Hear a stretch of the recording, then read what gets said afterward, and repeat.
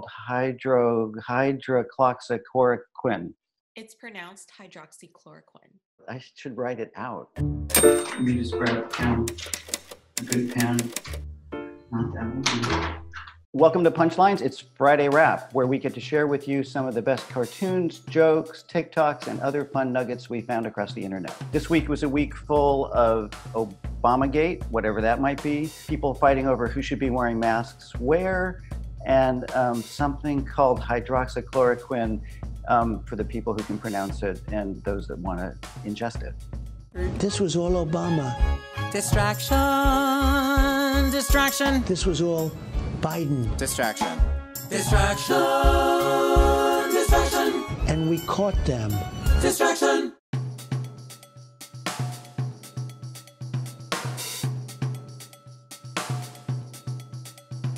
Everything's been a blur since I started taking the hydroxychloroquine. You know what I'm talking about, right? Hydroxychloroquine, hamana.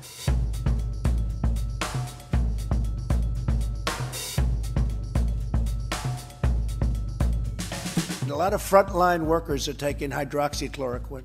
A lot of people said, oh, maybe he owns the company. No, I don't own the company. You know what? I want the people of this nation to feel good. I don't want them being sick. What do you have to lose? Okay, what do you have to lose? No.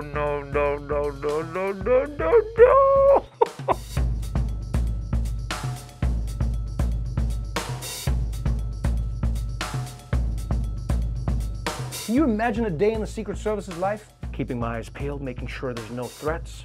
Everything looks clear. We're all good. Mr. President, what did you eat? What is that in your mouth? Mr. President, open your mouth. Say ah. Say ah, Mr. President. Say ah.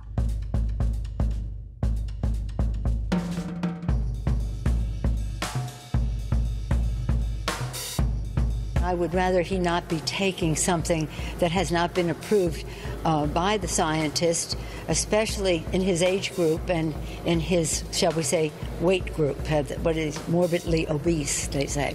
Yes, what's the technical term, Anderson? I believe the doctors would call him a fatty boombalati, yes?